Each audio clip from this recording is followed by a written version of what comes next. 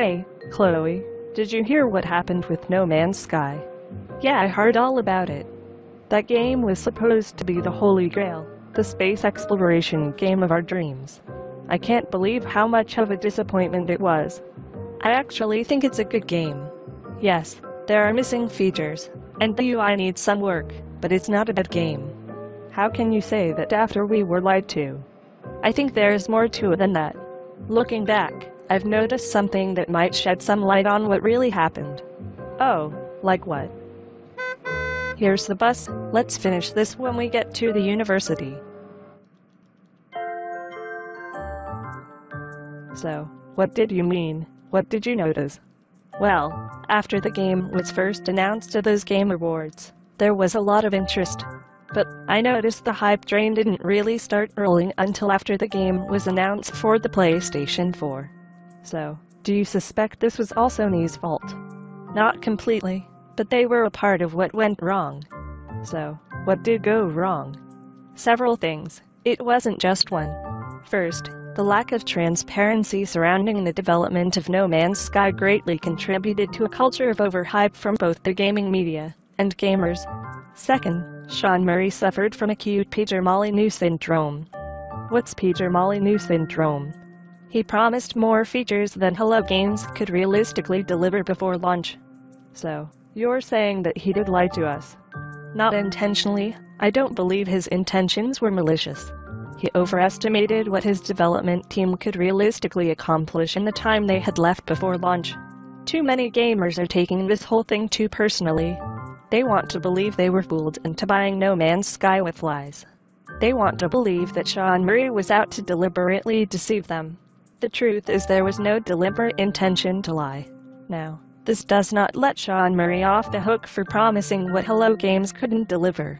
He had an opportunity to temper the growing landslide of hype by being more transparent about the game's development.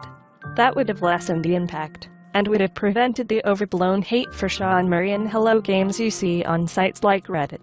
However, there is a side to this most people are overlooking. So, what side would it be? The role that Sony very likely played in this whole mess. Hype for the game had already started growing after the reveal at the VGX Awards, but it wasn't until No Man's Sky was announced for the PlayStation 4 that the gaming media hype exploded. Most of the expectations gamers had for No Man's Sky were fueled by the gaming media. They were irresponsibly throwing out all kinds of possible things that could be in the game, and gamers latched onto these as if they actually were going to be real features. The gaming media often didn't make it clear that these was all just speculation, and honestly gamers should have known better. But Sean Murray could have stopped it by just telling the truth. Yes, he could have. But he likely wasn't allowed to.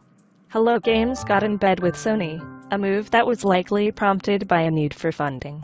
Sony has a history of not being very transparent, and Hello Games was likely placed under certain contractual agreements in exchange for funding which prevented Sean Murray from coming forward with the truth.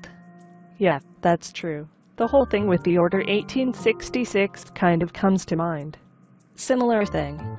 To be honest, Hello Games would have been better served going to Kickstarter for funding rather than getting into bed with a big, impersonal corporation like Sony. I'm not saying that No Man's Sky being on a console was a bad idea, but I think it would have better served Hello Games and the gaming community had the game released on PC first then was ported to the PlayStation 4 afterwards. It is my belief that Sony pushed for an earlier release to take advantage of the overblown hype. No Man's Sky, to be honest, needed at least 2 more years of incubation before it was ready to launch. You actually believe Sony was responsible for the game launching when it did? Yes, Sony very likely wanted a return on their investment, and as the hype around No Man's Sky grew to a fever pitch, they saw an opportunity to cash in and put pressure on Hello Games to release early. So, let's run it down. You had overblown hype from the gaming media. You had hype from the gaming community and speculation on their part that was often being taken as truth.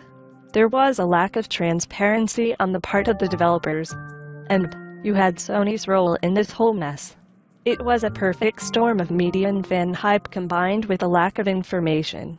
That is what happened with No Man's Sky. But why did it all happen like that? To be honest, the gaming community was ready for a game like what No Man's Sky was going to be. The energy that No Man's Sky represents is quickly sweeping through the gaming community and our society as a whole. The energy represented by the military shooter is no longer appealing. Those types of games are on their way out, and games like No Man's Sky with its more positively oriented slant is on its way in. Games where combat and killing aren't the focus, those are the games which are now getting the most attention. The era of games that glorify war are pretty much at an end. It isn't that they will go away, but they won't be as popular as they once were. No Man's Sky is just the beginning. The same way Doom popularized the first-person shooter, No Man's Sky is ushering in the new kind of game. It is paving the way for games like Dual Universe, Astroneer, and Planet Nomads, games that make their focus exploration and survival rather than shooting everything that moves. Also, if you've noticed, No Man's Sky doesn't represent aliens as the enemy. The game encourages you to befriend them, and they are also represented more positively too. Yeah, I've noticed, aliens in the game are treated more like they are in Star Trek. Exactly. So, getting back on topic, what can we learn from No Man's Sky? A few things actually. First, don't be so quick to jump onto a hype train. Second, ask questions, and if you don't get any answers, then push for transparency. Third, don't let yourself get caught up in the cult of personality. Like Peter Molyneux, Sean Murray made a lot of mistakes. Finally, if a game doesn't meet your expectations, don't take it as if it were a personal attack. That's the problem with the people on Reddit. They see this as a personal attack, when in truth it's a combination of corporate greed, media irresponsibility, a lack of transparency on the part of the developers, and a lack of common sense on the part of the gaming community. Wow, I never really looked at it in the exact way. No Man's Sky isn't a terrible game, it has flaws, but it also has potential. Updates and improvements are in the works, most will be free, and some will be paid DLC. We will get the game we were promised, and likely more given time. But how is this different from Electronic Arts selling an incomplete game so they can sell DLC? They do that intentionally, not out of malicious intent, but because it makes them money and they don't take responsibility for the consequences that result. Hello Games and Sean Murray need to take responsibility for their part in this mess with No Man's Sky, and in some small part they already are. They're working seriously on the game's issues, and are already talking about adding new features and content. Now the media and the gaming community need to take responsibility for their role in what happened.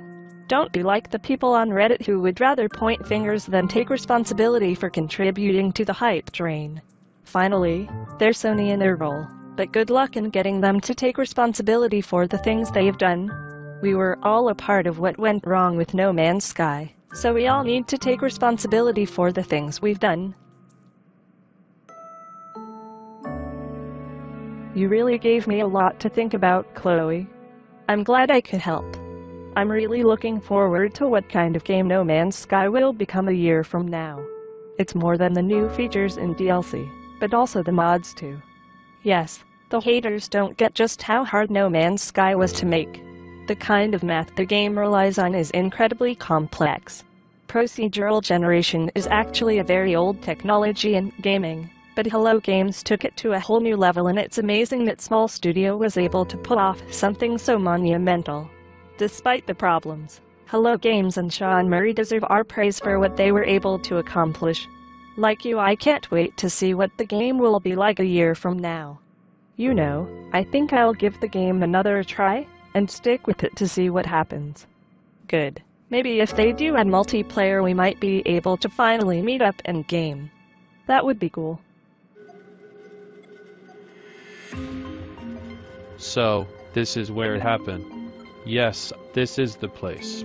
What can you tell me about the people who gave you this technology? I never met them in person. We spoke only via emails and text messages. The texts always came from burner phones, and they used a new number every few days. The emails also came from different addresses. Whoever they are, they went to great pains to cover their tracks. Tracking them down isn't going to be easy then. No, it isn't, but it isn't impossible. True, we will find them. We'll find them together.